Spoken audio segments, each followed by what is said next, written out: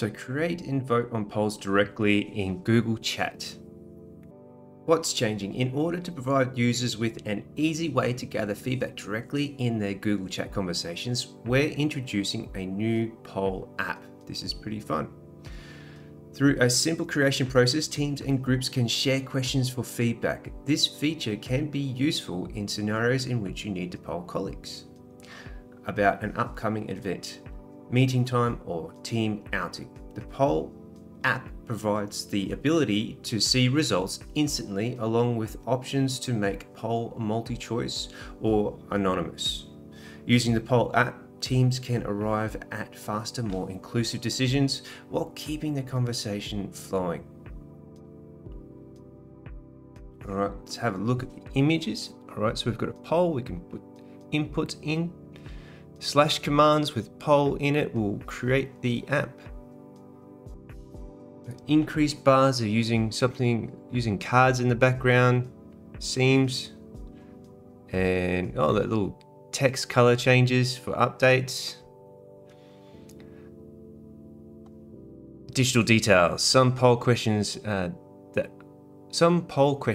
ask where to eat, grab coffee, meet may have special icons. Oh, okay.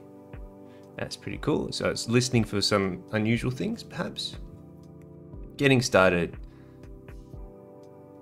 Admins will need to allow list the poll app if your marketplace user install settings is set to allow users to install and run allow list apps from the marketplace.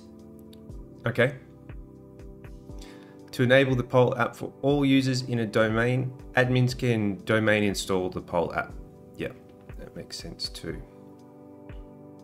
End users, create a new poll by typing in poll in any chat conversation and clicking enter. So we'll need to install it. Let's jump into a chat. How about that? Okay, let's create a space perhaps. So create a space. Space name is polling. Let's do questions, eh? Okay. Collaboration, yeah. Okay, so let's create. We'll add a member. Boss. All right, so we want to add in our poll app. Do we have instructions there? It should just be. What's the poll app name? I wonder if it'll come up automatically.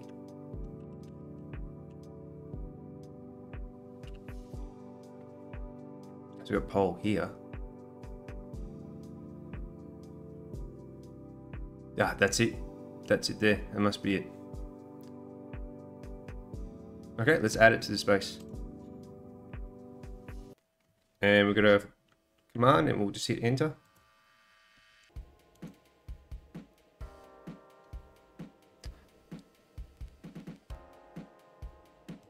Okay, what is poll app?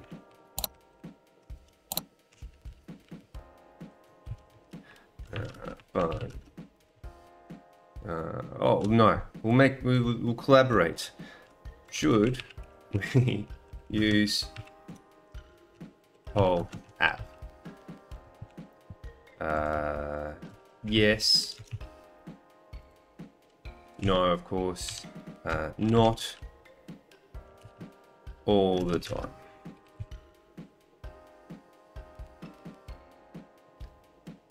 All right, so do we want to allow for multiple votes? That's pretty good. We can allow for more choices. Wow, up to 10. That's also not bad. Allow for multi-votes. Hide name of participants. I suppose if you're doing an anonymous poll, we can change the poll language.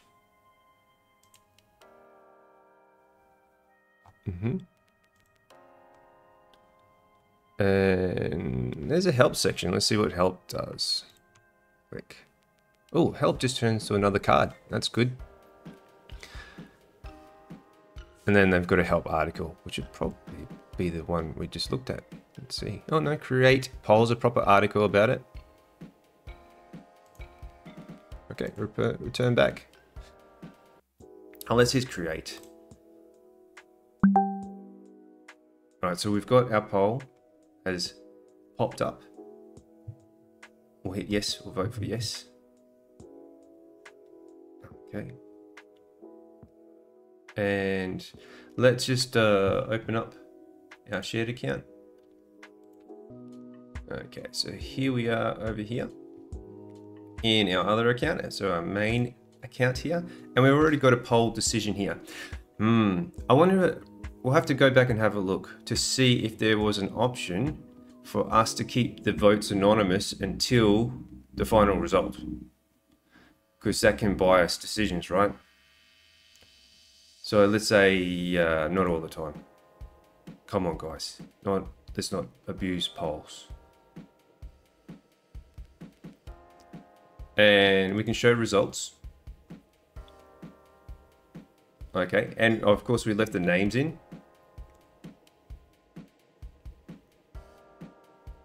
Let's create another poll. I wonder if we can create a poll from this side, so the person who didn't create the space or add in the poll. Oops. Looks like it. Okay, so if we went down, allow multiple votes, hide names of participants.